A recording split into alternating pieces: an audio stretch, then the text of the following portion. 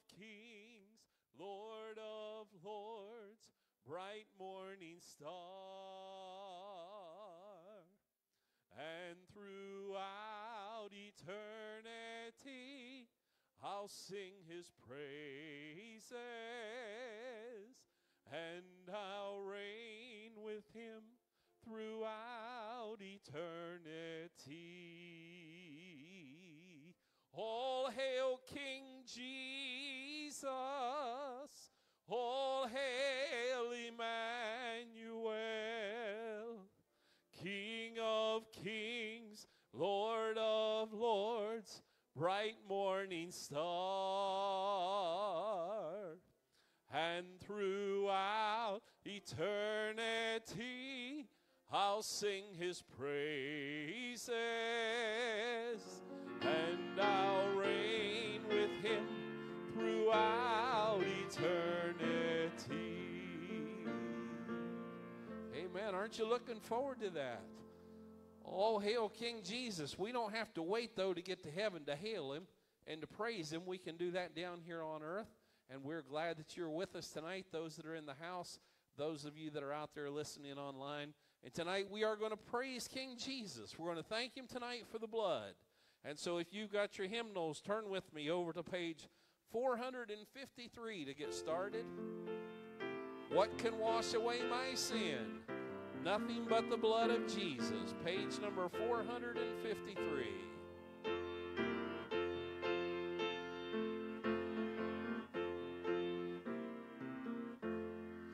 What can wash away my sin? Nothing but the blood of Jesus. What can make me whole again? Nothing but the blood of Jesus. Oh, precious is the flow that makes me white as snow. No other fount I know, nothing but the blood of Jesus. For my pardon this I see, nothing but the blood of Jesus. For my cleansing this my plea, nothing but the blood of Jesus. Oh, precious is the flow that makes me white as snow. No other fount I know, nothing but the blood of Jesus. Nothing can for sin atone, nothing but the blood of Jesus. Not of good that I have done, nothing but the blood of Jesus. Oh, precious is the flow that makes me white as snow. No other fount I know, nothing but the blood of Jesus. This is all my hope and peace, nothing but the blood of Jesus. This is all my righteousness, nothing but the blood of Jesus. Oh, precious is the flow that makes me white as snow. No other fount I know, nothing but the blood of Jesus. Shawn was up here, might as well put him to work, as if preaching's not enough for him. I want two people real quick to just stand and tell how much the blood means to you. We're not going to wait forever tonight, folks. Two people very quickly. There will be other opportunities.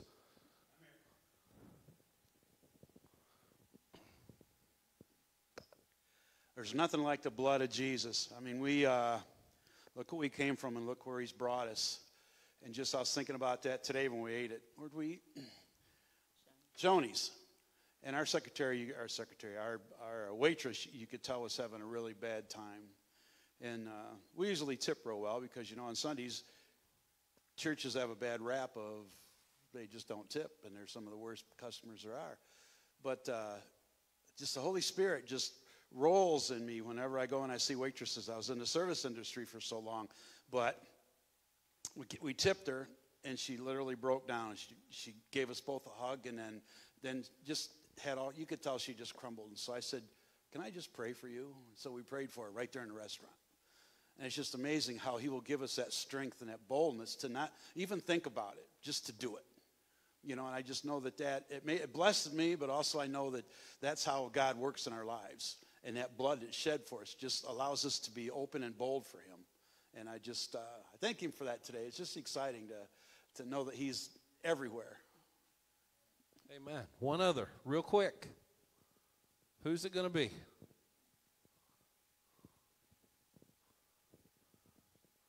Come on. Dream is right up here, Shawn.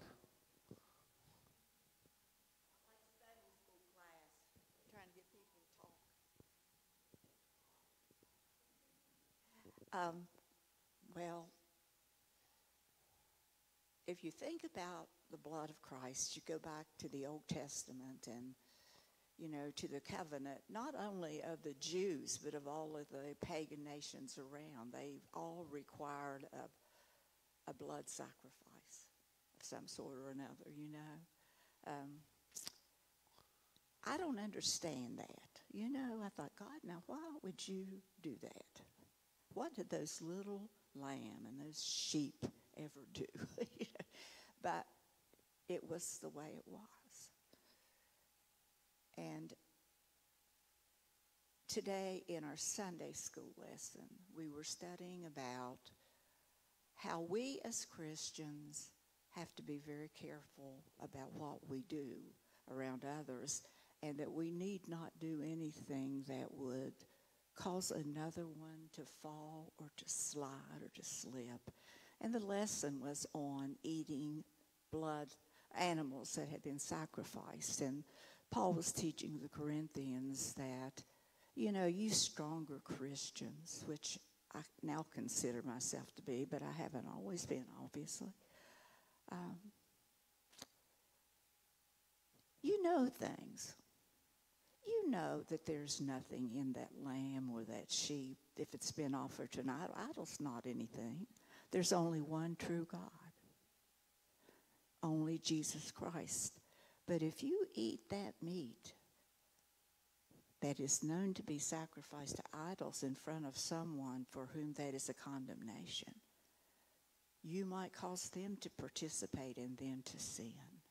So we have to be very careful. That's not talking about the blood covering our sins.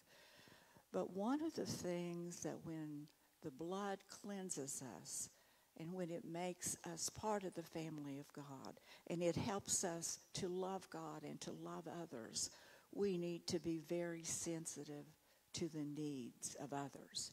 We need to make sure that we live our lives in such a way, or that we try our best to live our lives in such a way that we do not lead others who are weaker than we are and who have less understanding and who are more likely to be sensitive to maybe unreasonable expectations than we now are.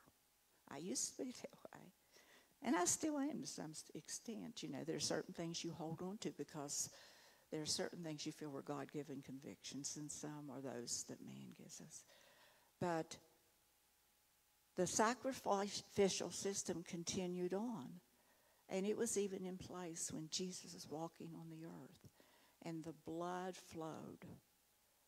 Thousands and thousands of animals were killed, and the blood flowed. But when Jesus Christ, the perfect Lamb of God, was crucified and shed his blood on that cross, there was no need for any other blood. It was sufficient. It was sufficient for our salvation. It was sufficient for our cleansing, and it was sufficient for our enablement. And it was sufficient to give us grace and understanding that once we came to understand the role of the Father, the role of the Son, and the role of the Holy Spirit, who is Christ's presence in us. And that's all because of the blood of Jesus Christ. Amen. Over on page 449. Shawn, you might as well stay right there. You'll be doing more of it. 449 is another song about the blood. Says there is power in the blood. Now we're going to jazz it up a little bit on the chorus, okay? So instead of there is power, power, you know, that old slow stuff, we're going to sing there's power, power, power, power, okay? So let's power it up here. 449, there's power in the blood. Would you be free from your burden of sin? There's power in the blood, power in the blood. Would you or evil a victory win? There's wonderful power in the blood. There is power, power, power, power, wonder-working power in the blood of the Lamb. There is power, power, power, power, wonder-working power in the precious blood of the Lamb. Would you be free from your passion and pride? There's power in the blood, power in the blood. Come for a cleansing from Calvary's tide. There's wonderful power in the blood. There is power, power, power, power, wonder-working power in the blood of the Lamb. There is power, power, power, power, wonder-working power in the precious blood of the Lamb. Would you be whiter, much whiter than snow? There's power in the blood, power in the blood. Sin stains are lost in its life-giving flow. There's wonderful power in the blood. There is power, power, power, power, wonder-working power in the blood of the Lamb. There is power, power, power, power, wonder-working power in the precious blood of the Lamb. Would you do service for Jesus your King? There's power in the blood, power in the blood. Would you live daily his praises to sing? There's wonderful power in the blood. There is power, power, power, power, wonder-working power in the blood of the Lamb. There is power, power, power, power, wonder-working power in the precious blood of the Lamb. I need two people that have found precious power in the blood to stand real quick and tell it. Real quick. Come on, there you go, John.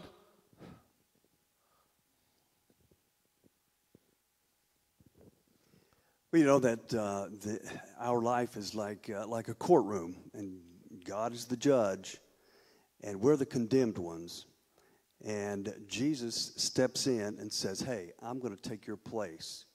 We should have been crucified, but he is the one that took our place, and I'm so thankful for that. In fact, I was talking to Randy today after church. I've been studying things about the cross, and the word excruciating was taken from the cross. It means ex means out of, and cruci means crucified or the cross. And the Romans, because of the excruciating pain that people felt, that was the most horrible and painful death at the time. And they had to come up with a word that meant that extreme of pain. And so it was excruciating pain out of the cross. Man. One more. Who's it going to be? If you don't jump, we're singing. 448. Right across the page. The blood will never lose its power. Aren't you grateful for that tonight?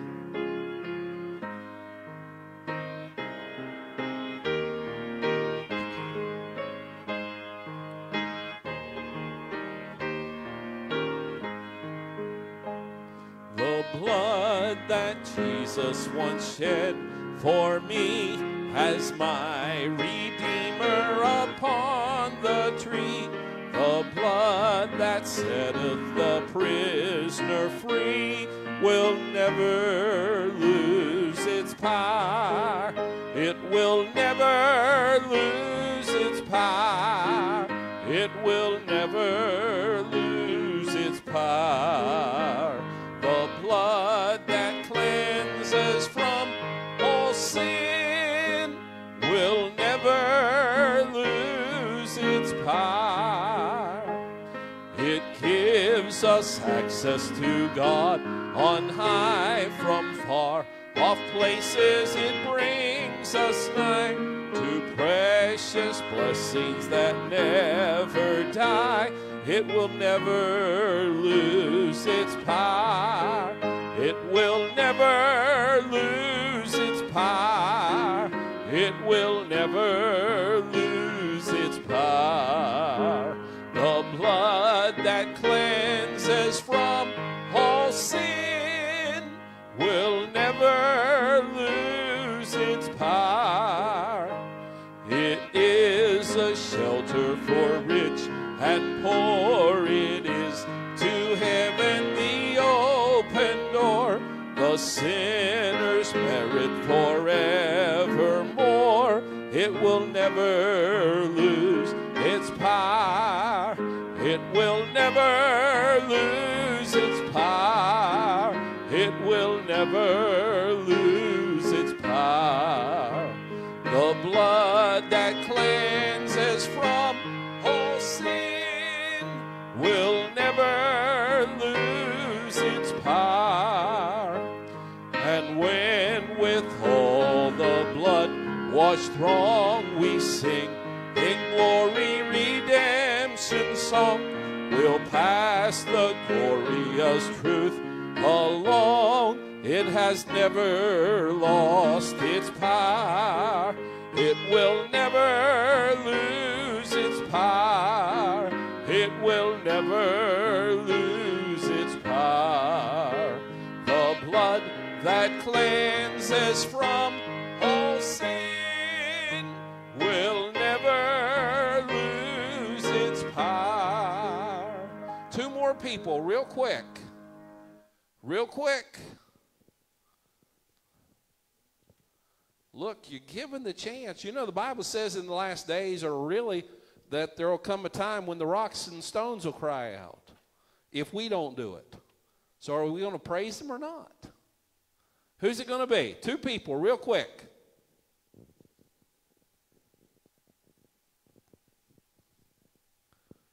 Okay. We're going to move on then. It is good to have you tonight. And we're going to sing a little chorus here in just a moment and go to the Lord in prayer. It's over on page 327. You probably don't even need the books for it. This little chorus that says, turn your eyes upon Jesus. Look full in his wonderful face, and the things of earth will grow strangely dim in the light of his glory and grace. We're going to sing that chorus in just a moment. But we are glad this evening that you are here.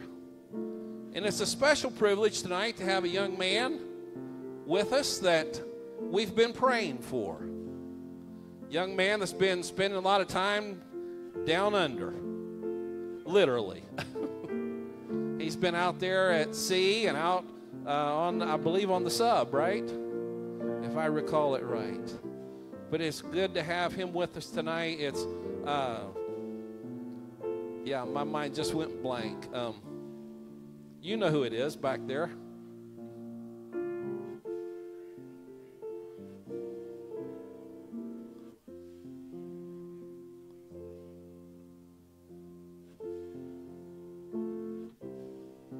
It is good to have him with us tonight, and we are so grateful for him to being with us this evening.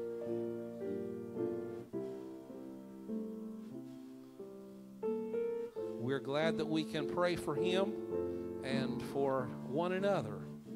We need to pray for one another. And aren't you glad that we have that opportunity to pray for one another and with one another? It's also the lady that's sitting beside him came back here. I guess she made it in tonight without a cane or anything. I mean, when you get a year older, it gets a little tougher sometimes. But I understand Virgie's got a birthday today, and we say happy birthday to Virgie. But we're going to go to the Lord in prayer at this time. And we all want to turn our eyes upon Jesus. And we need to look full in his wonderful face tonight.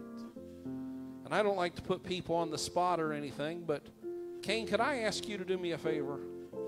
Would you come and kneel at our altars tonight? And I just want as many of you that will, especially the men of the church, if you'll come and gather around him, and he'll be going back out here in a couple weeks. But if you men would come and kind of gather, I'm going to have Pastor Mike come and pray tonight and say a special prayer for Cain. But I don't want to leave you ladies out either. And so what I'd like you ladies to do is maybe, because I got most of the men up here now, so why don't all you ladies just kind of congregate there in the middle, somewhere around Kathy? Somewhere there around Kathy.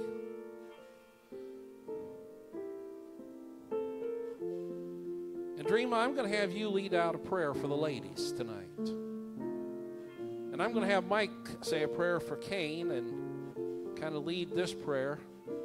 And Mike, when you've prayed for him, I want you to just pray for everybody if you would.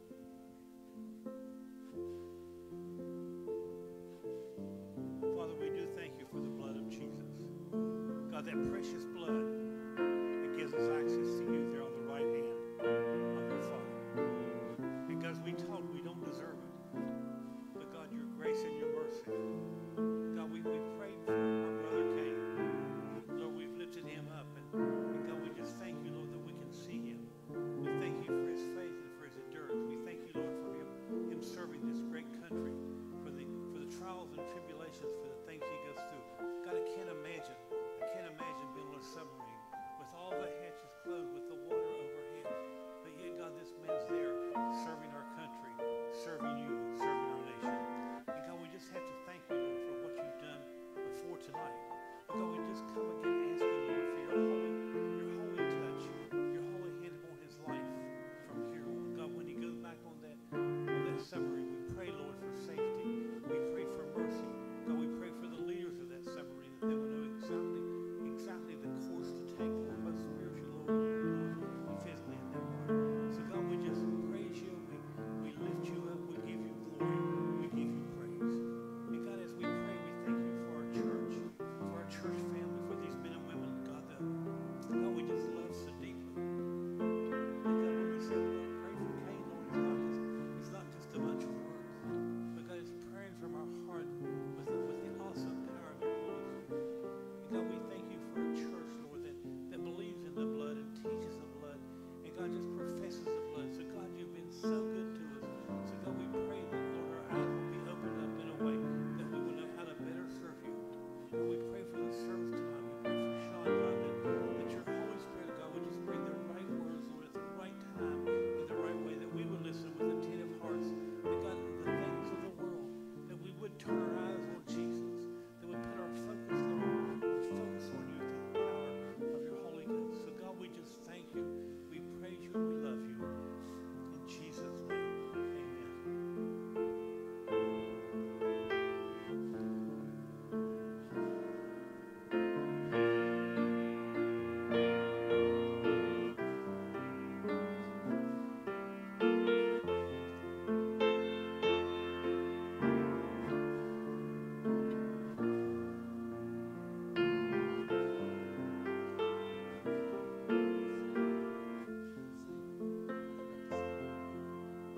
Turn your eyes upon Jesus.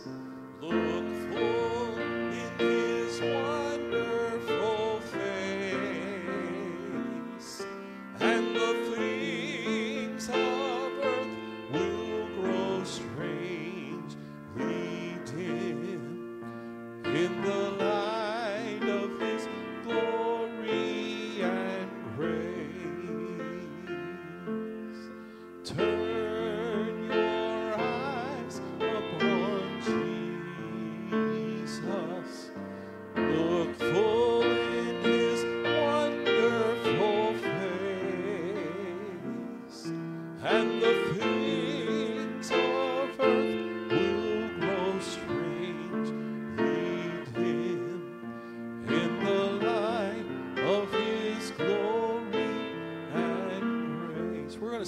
more time, but I'm going to ask Tammy just to kind of drop out and join us singing, Tammy. Turn your eyes upon Jesus. Look full in his wonderful face, and the things of earth will grow strangely dim in the light of his glory and grace. Would you pray for Pastor Shawn as he comes and shares?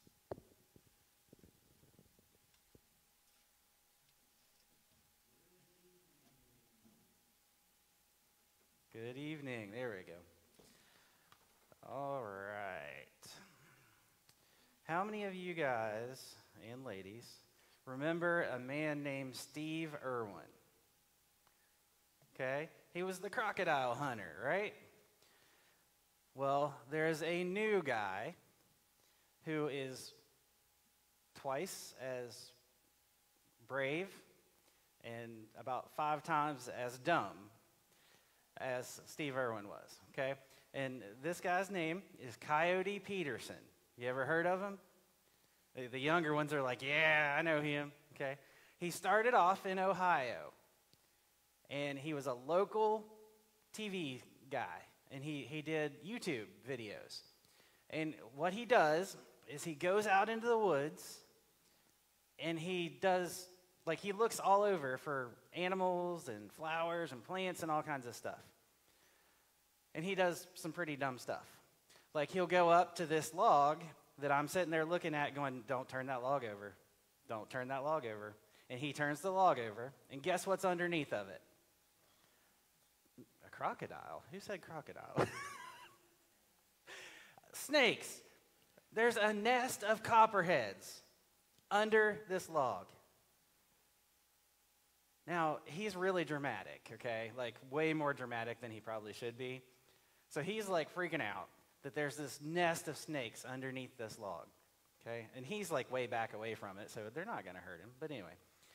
But he flips it over, and what happens when you flip over a log that has a bunch of snakes over it? What do the snakes do?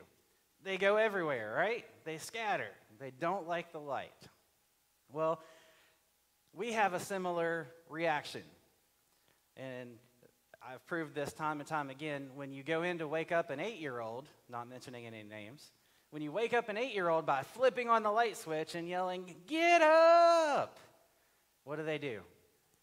They pull their covers back over their head. They don't like the light. They don't like being awoken like that. You're nice and cozy in your bed, and then the light shines on you.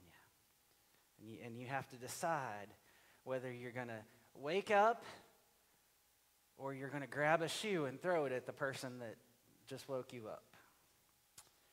Don't ever throw a shoe at me. That feeling of having the light turned on and catching you by surprise, that's what we're going to look at today. Turn with me to John chapter 3. Now, this is a very familiar passage with Nicodemus and, of course, John 3:16. But while you're turning there, I'll get you a little bit of context. So at the end of John chapter 2, which remember there weren't chapter divisions in the original Bible. Those were put in later. So it's one continuous story. So at the end of chapter 2, we see the cleansing of the temple, where Jesus comes in, he sees people, the money changers, people selling animals for profit, and he clears them out with a whip. And I think that it was made out of the leashes of the animals, but that's my own personal opinion. So he gets rid of them, and the officials say, "What sign do you give us that you have the authority to do this? What sign?" And Jesus goes on to tell them, in 3 days, or if this temple is destroyed, in 3 days, I will build it back. And so they ask him, you can't do that in three days? How are you going to do that? But then he goes on. And in verse 23, It says, "Now when he was in Jerusalem at the Passover feast, many believed in his name when they saw the signs that he was doing.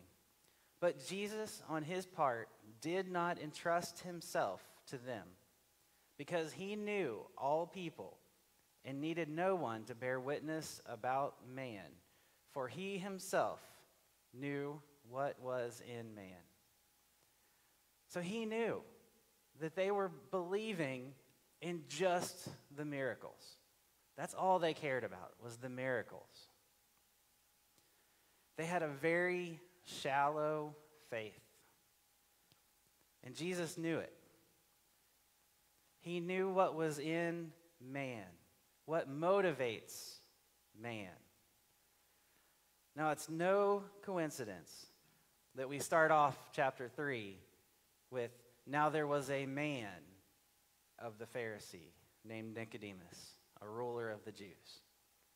What he's doing here is saying, this incident that we just discussed, here's an example. Here's an example of what I'm talking about. So he's going to illustrate his point, just like a good teacher does. Verse 2, "This man came to Jesus by night and said to him, 'Rabbi, we know that you are a teacher that came from God, for no one can do these signs that you do unless God is with him.'" Again, signs. Nicodemus is focused on signs. It's a shallow faith. Verse 3, "Jesus answered him, 'Truly, truly, I say to you, unless one is born again, he cannot see the kingdom of God.' Nicodemus said to him, 'How can a man be born when he is old? Can he enter a second time into his mother's womb and be born?' Jesus answered, 'Truly, truly, I say to you, unless one is born of water and the Spirit, he cannot enter the kingdom of God. That which is born of the flesh is flesh, and that which is born of the Spirit is spirit. Do not marvel that I said to you, you must be born again. The wind blows where it wishes, and you hear its sound, but you do not know where it comes from or where it goes. So it is with everyone who is born of the Spirit.'" Now, the main story here is about Nicodemus and Jesus. But that's not where I want to go. He's teaching him that there is more to believing than following rules and looking for signs. In verse 9, Nicodemus said to him, "How can these things be?" Again, how can these things be? Jesus answered him, "Are you a teacher of Israel, and yet you do not understand these things? Truly, truly, I say to you, we speak of what we know and bear witness to what we have seen, but you do not receive our testimony. If I have told you earthly things and you do not believe, how can you believe if I tell you heavenly things? No one has ascended into heaven except he who descended from heaven, the Son of Man." So who is we? Who are we? Who is we? Who is the we in this situation, in this phrase? He says, "Truly, truly, I say to you, we speak of what we know." Who's the we? Jesus, John the Baptist, Ezekiel, Malachi, all the prophets, even back to Moses. And he goes further and illustrates a point from Moses. He goes back to a story that Nicodemus would have known by heart. Chapter 3, verse 14. "And as Moses lifted up the serpent in the wilderness, so must the Son of Man be lifted up." And so Nicodemus knows right away. He knows the story because he knows the Old Testament. It's not called the Old Testament yet, but he knows what is the Old Testament, that we call the Old Testament. But for us, Here's the story. It's from Numbers chapter 21, starting with verse 4. From Mount Hor, they set out by the way of the Red Sea to go around the land of Edom. And the people became impatient along the way. And the people spoke against God and against Moses. Why have you brought us up out of Egypt to die in the wilderness?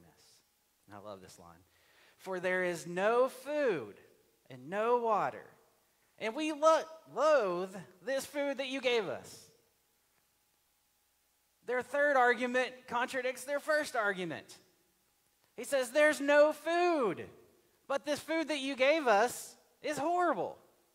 We can't stomach it any longer. They're complaining. Anybody know any complainers? Anybody a complainer? So what happened? They were going around the land of Edom. Now, Edom is a place where the king didn't want any foreigners traveling through. So they knew they had to go around Edom. The people became impatient. You ever had to take a detour on the highway and go out of your way to get to somewhere? You get impatient. Come on, let's go.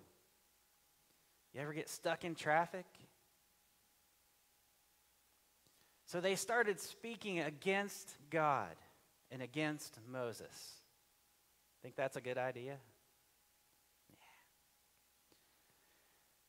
The people were frustrated and annoyed. And they expressed their annoyance to Moses and to God. Verse 6. Then the Lord sent fiery serpents among the people, and they bit the people, so that many people of Israel died. You ever going to complain to God again? I don't think it was just because they were complaining. They had been constantly complaining in spite of God giving them everything they needed. A definition of the word sin that I've heard a pastor use. He says, sin is when God gives you a way and you go the other way. And I think that's what they were doing here. They were sinning against God because they were going against the way that he wanted them to go. So he sent fiery or venomous serpents. They bit the people, and many people of Israel died. Verse 7. And the people came to Moses and said, we have sinned, for we have spoken against the Lord and against you.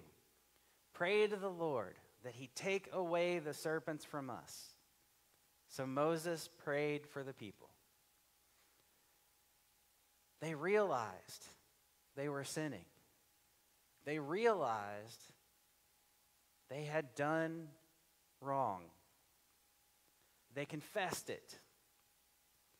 And then they do what any normal person would do. They tell God exactly what they want God to do to fix it. You ever tell God exactly what you want to do to fix the problem? And the people came, we already read that. And the Lord said to Moses, make a fiery serpent and set it on a pole, and everyone who is bitten, when he sees it, shall live. So Moses made a bronze or copper serpent and set it on a pole. And if a serpent bit anyone, he would look at the bronze serpent and live. So God answered their prayer request, right? Just not the way that they wanted him to do it. They're still snakes. There's still snakes in the desert. That's kind of odd for there to be snakes in the desert, right? No, it's natural. I think when it says God sent snakes, I think God removed his hedge of protection off of the people and just allowed the snakes to come in. Because it's not natural for snakes to come towards people. right? They want to be away from people. They want to be hidden underneath their little logs. But God sent them to the Israelites. And now, he's not going to take the snakes away, but he did provide a way through. Could you imagine Moses explaining this plan to the people? Now, the class that meets on Wednesday night, we got to see an interpretation of this while watching The Chosen. Moses, he looks at this guy, and this guy thinks he's crazy. And Moses, he explains to him that he has learned to trust in God and have faith in him no matter what he says to do. God says, build an ark. Why? It's never rained. It's a crazy plan. All the people have to do is look at a serpent on a pole. Now, Missy would have died because she wouldn't look at it. She's scared of snakes. Okay? But all they had to do was look toward this pole. That's it. That's all they had to do. Easy enough, right? I'm sure there were people that said, that's dumb. I'm not going to do that. It takes faith to be healed. It takes admitting your sin to be healed. In order to be healed, you had to admit that you had been bitten. And then you looked toward the solution. You had to submit to God to be healed. So back to Jesus and Nicodemus, verse 14. And as Moses lifted up the serpent in the wilderness, so must the Son of Man be lifted up, that whoever believes in him may have eternal life. And then we get to the verse that everybody knows. For God so loved the world that he gave his only Son, that whoever believes in him should not perish, but have eternal life. For God, and then this is the verse that they don't know. For God did not send his Son into the world to condemn the world, but in order that the world might be saved through him. Whoever believes in him is not condemned, but whoever does not believe is condemned already, because he has not believed in the name of the only Son of God. So everybody looks at John 3:16 as a happy, happy, joy, joy kind of thing, right? God so loved the world. But it's more like, in this way, God loved the world. Yeah, he loves us so much. That's true. But it's more, this is how he showed his love for us, by sending his Son. In verse 16 is all happy, happy, joy, joy, but verse 17 brings judgment or separation. And that separation has to come before healing. So when the light, Jesus, exposes our sin, we now know what we're being saved from. When the Israelites had to look at the snake, they knew that the snake venom was running through their blood. They knew that they were going to die. But they looked toward that pole. It's a judgment. They're being judged. You can have faith or not. John 3:19. And this is the judgment. The light has come into the world, and people love the darkness rather than the light, because their works were evil. And this word judgment, in the Greek, it's something like krisis, okay? We get our word crisis from it. Judgment is a crisis. Just like you flip on the light on an 8-year-old, they cover their eyes. and they try to get away from the light. It's a crisis. It's a crisis when Jesus shows us our sin and we have to deal with it. We can either flee from the light and go back to our sin, or we can follow him and be forgiven. But just like the snakes, when you flip over that log, they scatter because they don't like the light. We as humans don't like the light. We don't want to have our sins exposed. We love them. We love the darkness. And the way that John puts this, for God so loved the world, but the world so loved the darkness. The medicine, the anti-venom is there. We just have to look towards it. Verse 20.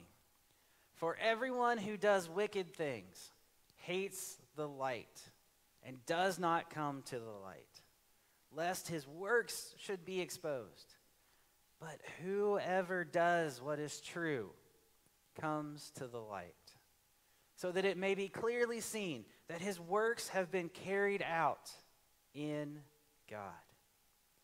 The medicine is the grace and love of God. The syringe is the cross. Just like the anti-venom for the snakes was looking at the cross or at the pole. That's the method of delivery. And it takes faith to be healed. It takes admitting your sin to be healed. It takes submission to God to be healed. When we face that crisis, when we see the holiness and the purity of Jesus standing in front of us, taking our sin, putting it on the cross, we can choose darkness or we can choose light. But we know what we're being saved from. We know what we're being saved from. We have a sinful nature. That sinful nature is running through our blood.